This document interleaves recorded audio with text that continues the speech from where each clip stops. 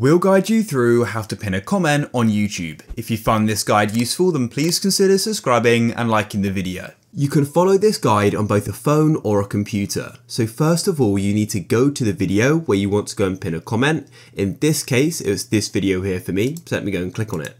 And then what we need to do is go and scroll down, and in the comments, you need to go and find the comment you want to pin.